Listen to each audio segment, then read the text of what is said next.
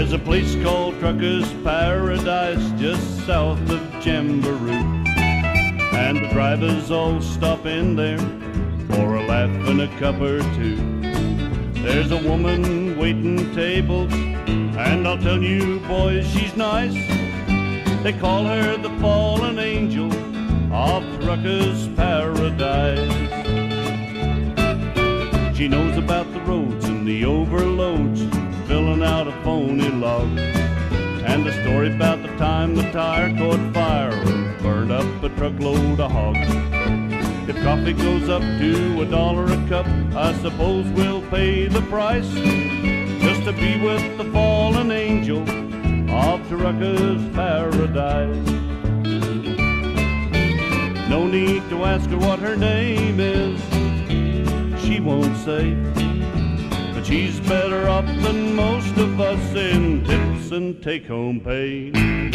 She used to be Miss Gundy Guy, almost Miss New South Wales.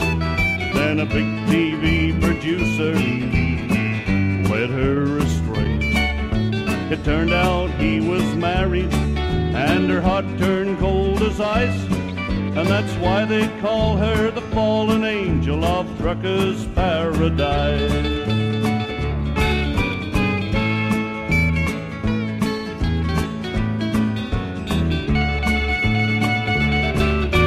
No need to ask her what her name is, she won't say, but she's better off than most of us in tips and take-home pay.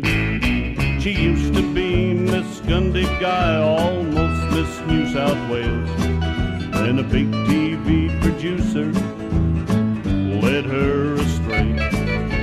It turned out he was married, and her heart turned cold as ice, and that's why they call her the fallen angel of Trucker's Paradise. And that's why they call her the fallen angel of Trucker's Paradise.